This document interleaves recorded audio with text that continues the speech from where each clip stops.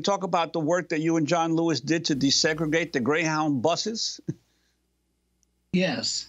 Well, after the sit-ins took place and we were able to desegregate the lunch counters, one of the places that we had the integration was the bus station itself, because we had lunch counters at the bus station, and so therefore we also sat in at the those lunch counters. So the Greyhound bus station was completely desegregated before the Freedom Ride started. At Christmas of 1960, John Lewis and I decided we were going to take the Greyhound bus, but we were going to sit on the front seat. The Greyhound bus was still segregated, even though the station was integrated in Nashville.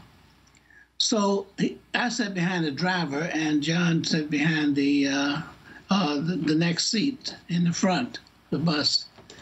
Well, we rode all the way from Nashville. We got off at Troy, John did, and I continued.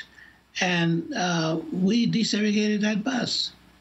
So when the Freedom Rides were announced by CORE, Congress of Racial Equality, there was no question that we were going to go on the Freedom Rides. And so happened that John was 21 in February of that year, of 1960, and I was not going to be 21 until the July. So we applied. John Lewis got accepted, but I didn't get accepted because I needed parental permission, and my parents wouldn't give permission.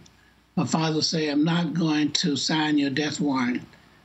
So that was already before the Freedom Ride started, that there was some question about whether or not we would survive. Well, John went on the original ride, and as mentioned, he was beaten up there in the first leg, or the first part of the Freedom Rides. But we decided we were going to continue. And the reason why the Freedom Rides continued is because John Lewis came back to Nashville and said, "Let's go."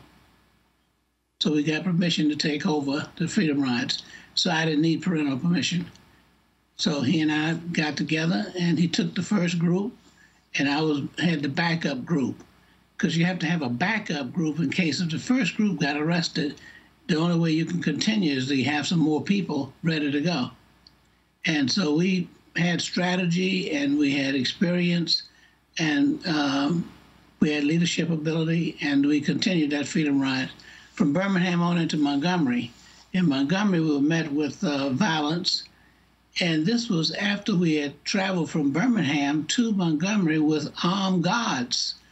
The federal, National Guards, and all those people were surrounding us because they had promised to give protection, the governor. But once we got to the bus station, all of the protection disappeared, and we were on the platform, and Jim Swerg was beaten up, and John Lewis was clobbered, and I got kicked in the chest and had 3 broken ribs. So there was nothing you could do with broken ribs. So I went through the entire Freedom Rides with 3 broken ribs. I didn't tell my fellow Freedom Riders because they might have insisted that I not go. So I just kept quiet. I quietly suffered the entire trip.